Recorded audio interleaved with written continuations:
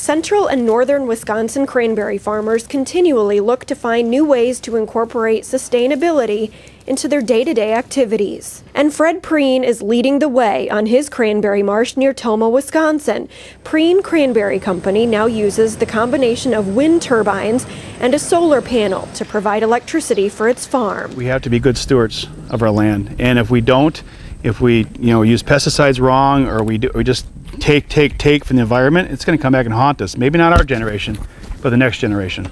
Prehn originally began considering alternative energy sources after a conversation with his son Fritz while the two were traveling in South America. I've always been interested in renewable energy, and I was reading a couple books and it got me really jazzed, and I knew that we had a cranberry farm, and it was a great place to try out these technologies. After installing his first turbine in December 2009, Fred Prehn ordered a second one. With that, Prehn is able to power his shop, an employee's home on the marsh, and a large well on his property, while creating excess electricity that is sold back to the local energy provider. Presently, the rebates are paramount. USDA gave me a good grant of 25%.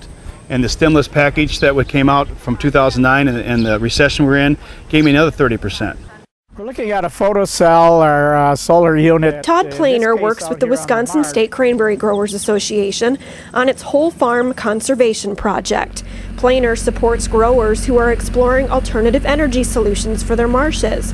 This includes providing information on site assessments, turbine selection, and the economic realities of such an investment. Even on a site like this, where they may generate most of the wind energy during the winter when it's not being used on the marsh, it still is going back to the grid, and that dollar value is offsetting the units that they use during the growing season. Such sustainability is vital in an area where multi-generational family farms are a pillar of the cranberry industry, the local community, and the state.